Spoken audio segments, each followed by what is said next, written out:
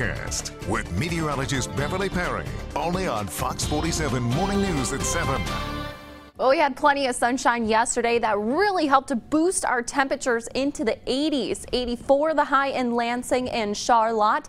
Ionia, though, 87 degrees. Meanwhile, in Jackson, they saw a high of 84 degrees. Now, we're starting the morning off more in the ways of some cloud cover. But don't be fooled by this. Is what I like to call filtered sunshine. So we still have some sunshine out there, and we'll see a few passing clouds as we go throughout the day today. But if you haven't stepped outside, you may have noticed it's pretty warm out there. 65 currently in Lansing, 64 in Howell and Jackson, and it is 63 degrees in Hillsdale. Now, dew points, well, there's also a big difference from where we were at yesterday. They're mostly in the 50s, and we're going to keep cranking these up as the days go on.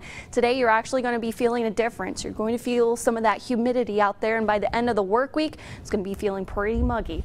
Temperature by 10 o'clock, we're looking to be right around the mid-70s, maintaining a southwesterly wind about 5 to 10 miles per hour. That's going to help to usher in some warmth and even some more moisture for us. By lunchtime, we're looking at the upper 70s, and we'll be topping out right near 84 degrees. And again, we will see some cloud cover out there today, partly cloudy to mostly sunny skies. We have a boundary nearby, and that may touch off just a few isolated showers or maybe some thunderstorms, but that chance will be holding off towards this afternoon. We have more showers and thunderstorm activity off to our west.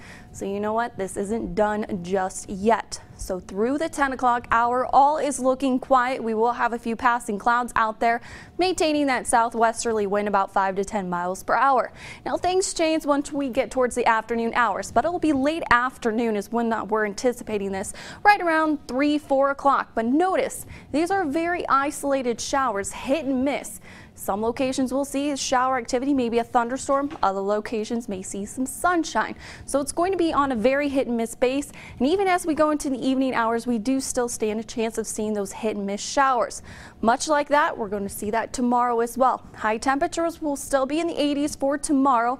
Some showers will be around, hit and miss shower activity, maintaining that southerly wind, keeping that moisture around, pumping in more moisture actually. So it's going to be even more humid as we go through Thursday. And it looks like Thursday will also be a partly cloudy day for us.